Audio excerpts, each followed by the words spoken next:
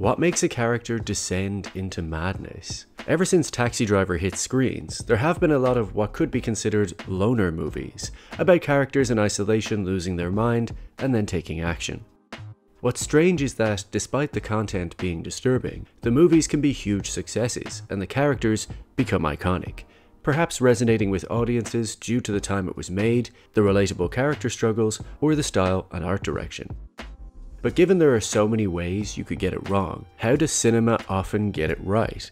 Whether it be Scorsese, Aronofsky, or Kubrick, I've noticed 12 common trends that if you ever wanted to write or produce a story like this, that you should be aware of, as it seems like this formula tends to work. Each story will usually hit some of these notes, but not all of them. Number 1. The goal. Each of these characters have a goal. Maybe it's keeping the streets clean or standing up for the financially squeezed little guy. Sometimes it's a very simple, even peaceful goal. I'm outlining a new writing project, and 5 months of peace is just what I want. In The Machinist, Trevor just wants to go to sleep. In Fatal Attraction, Alex just wants a committed relationship. And in Mother, she just wants to give birth in peace. But often this goal involves validation from other people. In The King of Comedy and Joker, Rupert and Arthur want to be accepted as stand-up comedians. In Black Swan, Nina wants to let go of her sense of control to give the perfect ballet performance. In Requiem for a Dream, Sarah just wants to be on a television game show. It's usually an honest goal, and the characters try to go about getting it in an honest way.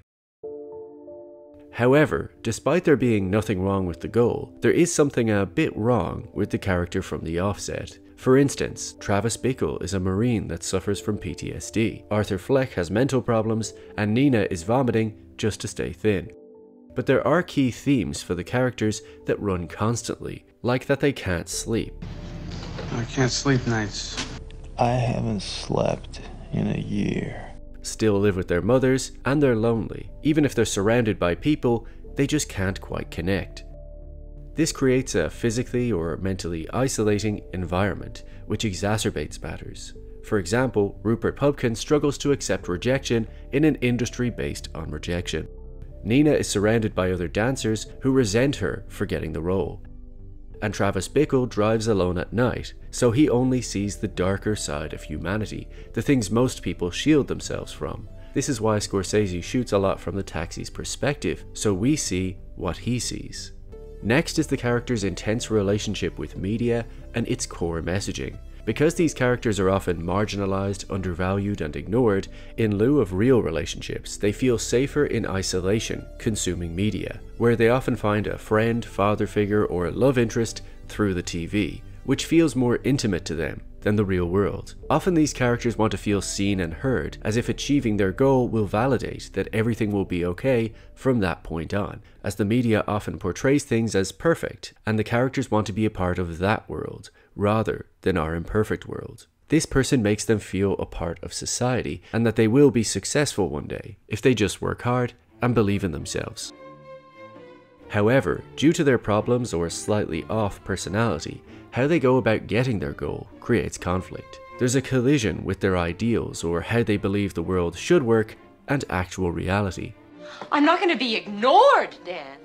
I wouldn't go through this. I wouldn't take 1 minute of your time if I wasn't absolutely convinced that I'm dynamite. I'll give you 50 cents, you give me 50 cents change. No way. Yes, way.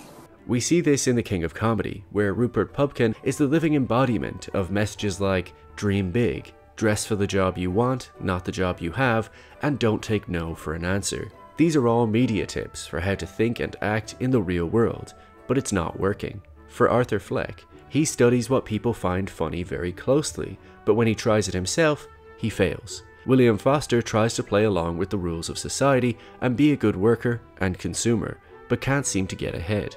Jack puts himself in isolation to write his novel, but the words still don't come. And Alex has a perfect romantic weekend with Dan, but he refuses to keep seeing her. What creates the confusion and subsequent animosity is when society fails to live up to its promise that if you take certain chances, you will get positive outcomes. The characters are then rewarded for feeding into their worst impulses. Sarah is celebrated by her friends as she submits her game show application. Alex only gets more time and sympathy from Dan when she hurts herself. Rupert gets more time with his comedy hero when he forces his way into his car. Arthur Fleck and Travis Bickle had been carrying weapons in case something ever happened to them, and when they found themselves in a situation they could use it, they both lash out. These are usually morally ambiguous acts that are justifiable. Arthur was being attacked, and Travis was preventing a robbery. But because there are no negative consequences, this opens up the mental door to more of this behavior moving forward. Next is creating sympathy for the character by having them lose.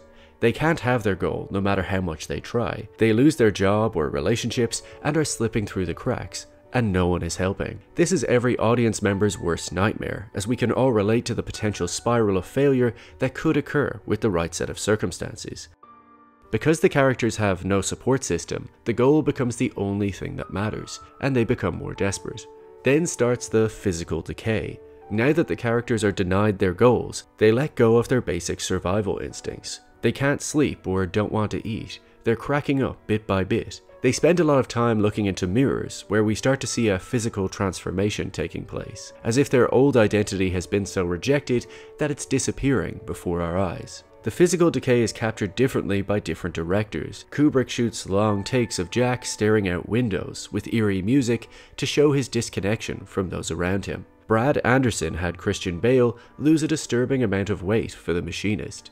Aronofsky focuses on time passing with quick cuts and close-up shots of the clock ticking and popping pills, as well as a time-lapse in the enclosed apartment itself to show the repetition of the same destructive cycle. Time becomes harder to track as the characters appear to be living in a mental prison of routine and isolation. But humans are social creatures, so they maintain a social life by having fake conversations in their imagination. But now the voices they listen to are more damaged, as it's all being channeled through them. Well, then who the hell else are you talking to? Talking to me? Well, I'm the only one here. They develop a love-hate relationship with themselves, as if they're their own best friend and worst enemy. Oftentimes, instead of finding themselves tragic, they begin to find it funny to soothe the pain. So you can expect to hear a lot of maniacal laughter on the path to madness. Yeah!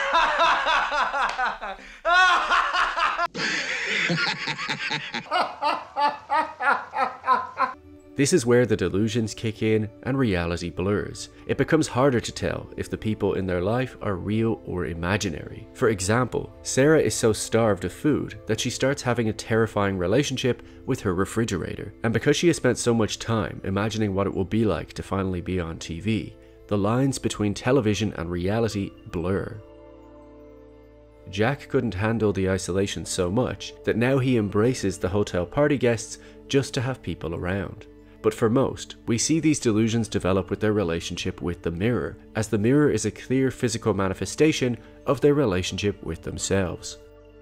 Number 10, the last straw. The person they have projected their savior complex onto falls short or rejects them, resulting in public humiliation.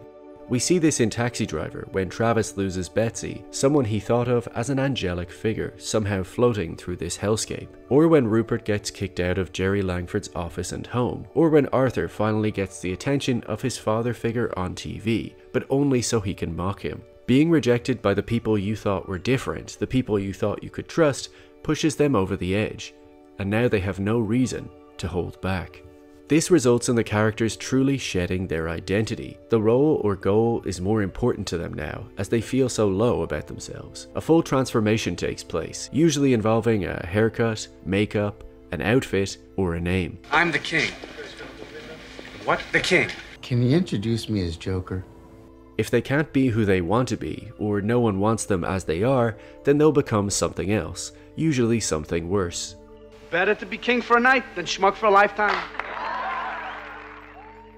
And finally, the inevitable. All of this culminates in the final act, where the characters choose to sacrifice their life for their goal, expecting to either die or go to prison, as nothing else matters to them anymore. It's all about sending a message and being remembered for doing something, so their voice is finally heard and no one can ignore them anymore. Although their descent seemed avoidable at the start of the story, gradually their isolation grew and their options shrank, and they found a way of justifying their actions every step of the way.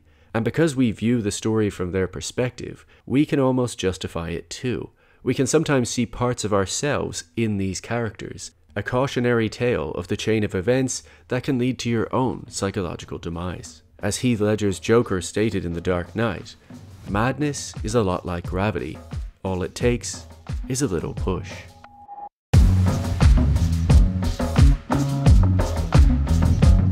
So those are the most successful examples of how cinema portrays the descent into madness. But did I miss out on anything? And which movie do you think did it best? If you do enjoy this channel, I must encourage you, yes you, person listening to this, to join my new Patreon community. Making videos is very time consuming, and despite qualifying as fair use for review, criticism, and commentary, my videos about Joker, Tarantino, Hannibal Lecter, Good Will Hunting, and comedy sequels still got copyright claimed, meaning all the work that went into producing those essays was for free. So consider becoming a part of this community and help me to grow this thing. I want to make the content and you want to watch it. So if you can join, please do, because I'm planning on making new videos for you every Wednesday moving forward.